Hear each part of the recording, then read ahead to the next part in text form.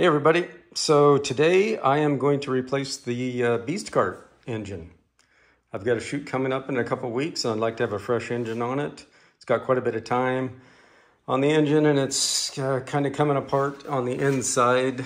Is when these things do finally come apart, it's in the inside, so you can't really see it. But this was an older test engine to begin with. It's got things on it that shouldn't be there, like these little pieces, and I've welded things on and cut things off, and it's been a really good engine. It's really strong, but I'm going to replace it.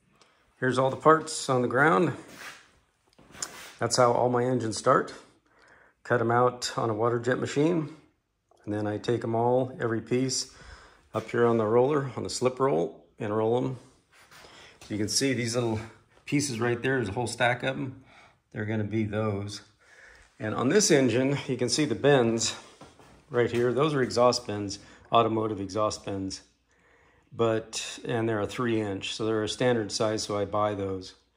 But this engine is an oddball size because I increased the size of this engine by 15%. So this new engine is going to be 15% bigger. So it makes those bends an odd size. So now I'll be rolling and making those bends. So it looks like a big two-stroke motor tune pipe, which is basically what the engine is, a big tune pipe. So I'm going to get going on rolling all these, and then I'll come back and we'll look at all the pieces rolled, and then I'll start welding them together, and hopefully by the end of this weekend I will have a new motor to put on there, 15% bigger. Okay, got all the parts rolled. The new Maddoxjets triple valveless, 15% bigger than the old one that's on the kart there. New shiny motor, make some more power. Okay, time to weld them together. All right, there it is, man. Maddoxjets, triple valveless, 15% bigger than the one on the kart. I don't know how much power this thing's gonna make. Probably around 200 pounds of thrust, something like that. That's 3 long days of welding right there. A lot of welding in this thing. Okay, got the big engine done. Now I gotta pull the smaller engine off here and rebuild the motor mounts and stuff for it, because the new engine's about 6 inches longer. So that's the next project, taking it off. Okay, old engine off. Comes off real easy. I make it so they just slide on. Let's take the bolts and nuts off. They just slides right off. So the new engine's gonna be a little bit bigger. So take a little work making new motor mounts for it.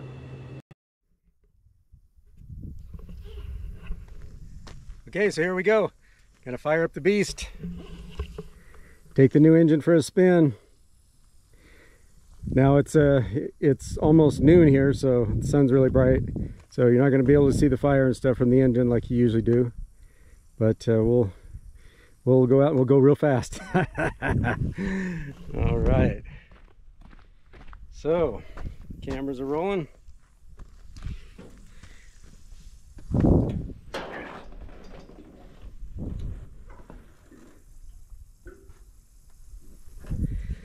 Okay, here we go.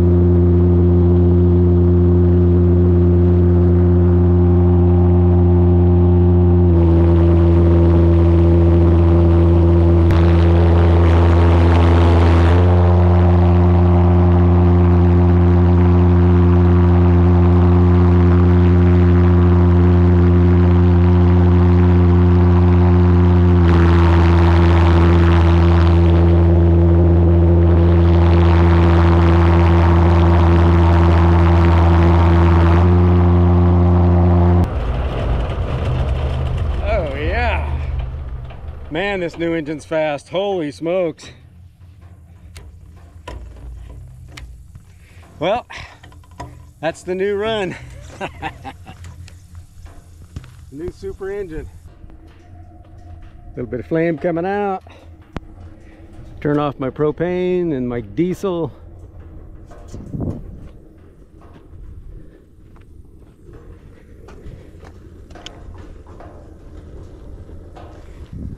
Let the fire go out. Normally I don't have fire like that, but I didn't get the diesel pump turned off, so it's got a little bit of diesel in it. Doesn't hurt anything. So thanks for watching, everybody. Make sure to like, share, and subscribe, and I'll see you next time.